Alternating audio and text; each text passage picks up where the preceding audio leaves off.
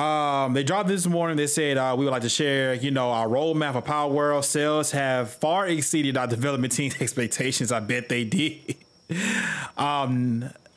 And we are currently experiencing many problems due to the excessive access congestion.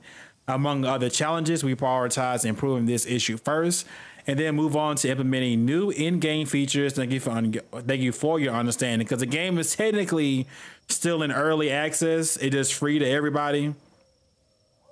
Not free, but it's open to everybody to get in, and it does not have an official, I guess, main build. I don't know if they're in alpha testing or what, but this is what they're gonna fix right now.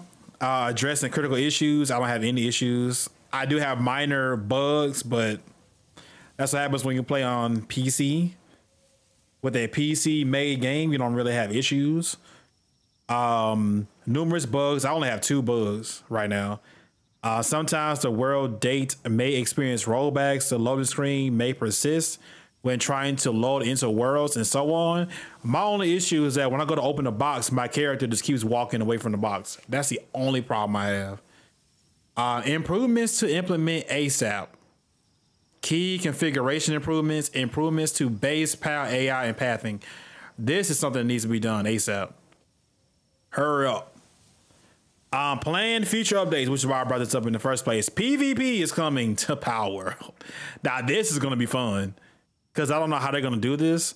So I got to make sure I have the strongest pals out there. Raid bosses for in-game content. Yes, sir. PAL Arena. PvP for PAL. So what's the difference?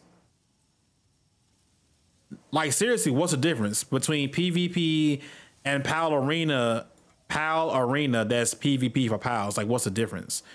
The huge one that I love is the Steam and Xbox crossplay, because me and the homie can play together.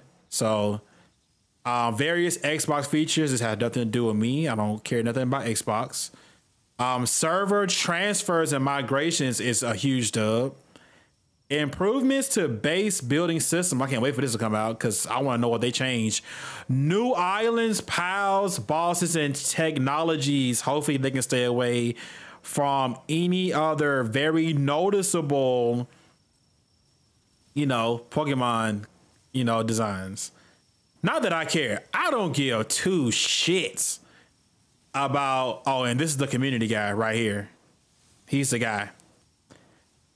But yeah, I am excited with how they're gonna work on this and keep giving it to us. I'm very excited.